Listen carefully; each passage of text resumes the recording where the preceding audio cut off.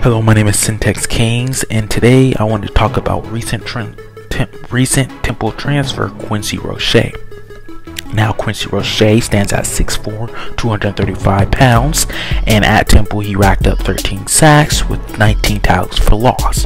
When going through Quincy Roche's film, I found that I felt like he is a complete defensive end with a great motor, or good motor. What I mean by complete defensive end is that he's good at rushing the passer while also stopping the run. Now, I have some mixed feelings about the transfer portal, but that's a whole nother video. But speaking of transfer portal, I wanted you to look at another defensive end who we brought through the transfer portal, that being Trayvon Hill, who we brought through transfer portal last year, who stands at 6'3", 238 pounds. At Virginia Tech, Trayvon Hill had 11.5 sacks with 20 tackles for loss in 2 games. At Miami, Trayvon Hill racked up 4.5 sacks, 9.5 tackles for loss. Now, I don't know about you, but for me, 4.5 sacks for a pass rushing specialist seems a bit low, especially when you look at the comments from Instagram fans, from fans on Instagram and other social media, talking about how Trayvon Hill's gonna rip the ruler and get a whole bunch of sacks.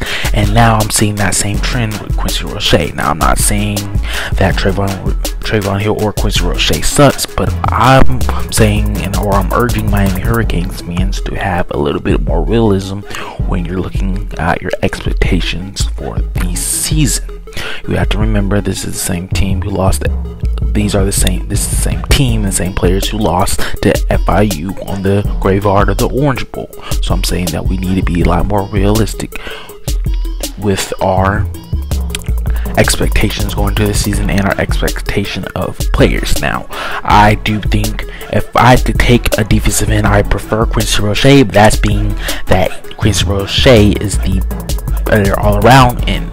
Now that's not saying that Trayvon Hill sucks, and that's not saying that Trayvon Hill is a liability in the run game. That's just saying that I feel like Trayvon Hill is more of a one-trick pony in terms of that he's a pass rusher, and he's pretty good at it. Trayvon Hill has a ridiculous and very natural lean, how he's just able to use a move, get off a block, and just lean around the edge and curve to the quarterback. That's very impressive by Trayvon Hill.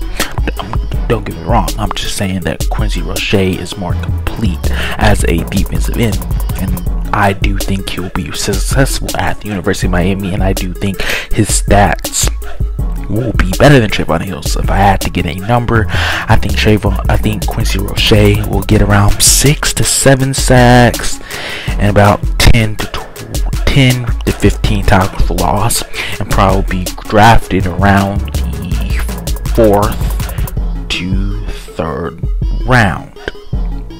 But tell me your thoughts down below. Leave down in the comment section your prediction of Quincy Roche's stats, sacks, tackles for loss, and what round you think he might go in.